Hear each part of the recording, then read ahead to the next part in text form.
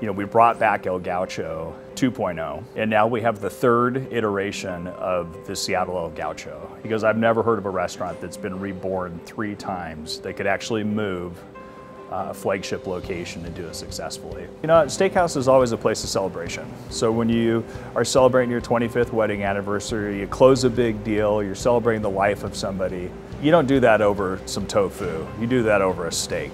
And we really focused on old school, kind of that table side, more opportunities to engage with the guests, which is having our service teams at the table, having our management at the table. We understand that a steakhouse and the high level of our style restaurant is about consistently delivering. That Certified Angus Beef gives us that consistent execution. So no matter where I go, my 14-ounce dry-aged New York, that my grill master knows how they're going to perform and can execute that consistently every single time. We really always talk about, you hire for culture. It all starts with that. The best people working around with you, the best relationships and the best attitudes.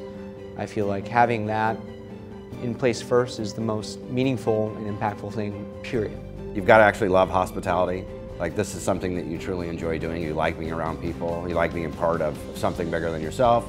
When we onboard somebody, particularly servers, we tell them about our history with Certified Angus Beef, our history with Nyman Ranch.